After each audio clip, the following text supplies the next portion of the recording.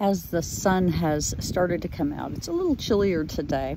I'm wearing my scarf, which is, I've mentioned before, but I think it's worth mentioning again, that with throat cancer, you want the color purple around your neck. And I made a decision as this eclipse has unfolded that I am going to get a guitar and I'm going to go back to singing. I used to play guitar when I was younger and sing in a coffee house. So I actually have a fairly decent voice, or did have many years ago. I sang in a choir, was an alto of all things. So this little tiny blonde thing.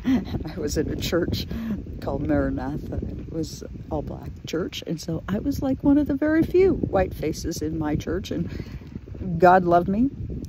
I love people of culture and various types because, you know, quite frankly, I know what it is to be white, and it's kind of boring if that's all I am.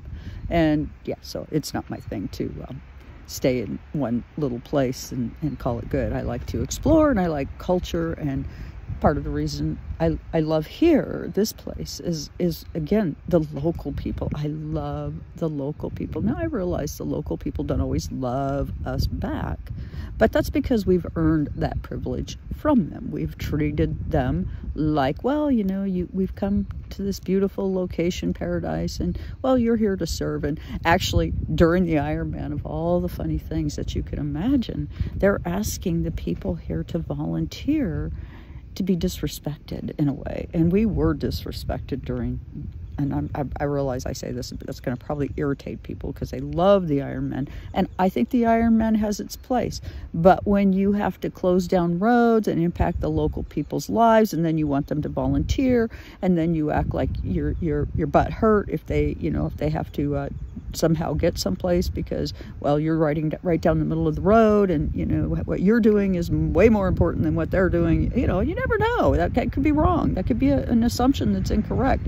And so for all these reasons, you know, I find the established, wealthy kinds of things to be rather not so nice. But that's not what this little conversation is about. I'm waking up in this sense today to who I'm striving to become as I move forward. I'm going to open my soul up. I am going to start singing so that I can help vibrate back into my throat area, my throat chakra, the energy of joy and love and hope. For a long time, I felt like I might as well have had stitches put in my lips to keep my voice quiet. And of all the things, there's been a story about this. When I was younger, I was in a car accident where a young woman was on methamphetamine, went through a stop sign and took my entire front end of my car off, going 85 miles an hour. I was on a main thoroughfare, so I was on a busy street. She was coming off a side street. Took my entire front end off. And at the time, I stood up on my brakes. My daughter was in the car, and she said I hit her so hard, knocked her backwards, and so hard, she said she didn't know I had that kind of power. So at the time, I got hit. It was just a fraction of a second that she didn't come into my door and kill me. So the entire front end of my car gets knocked off it just gets wiped off the planet.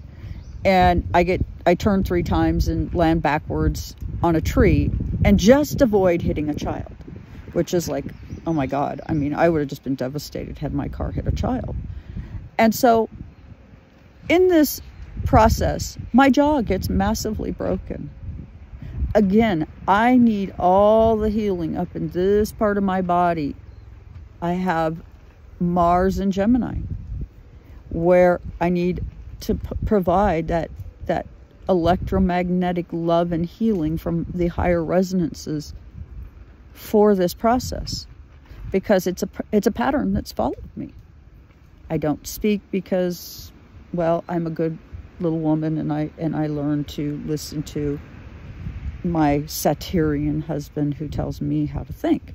And obviously no one wants to be that person. We don't realize it when we're younger, when we think love means, you know, that I become one with you, that I'm going to give up my identity for you. I think that is, when we say one with you, I think that's a mistake. And I think that, you know, for me right now, I'm in the process of realizing many things, and Spirit is massaging my brain right into reality here. And you know, I'm sure there's much more to learn, but I'm grateful, because it's all about growing. It's all about growing up spiritually, emotionally. What are we here to do? We're here to raise our higher consciousness.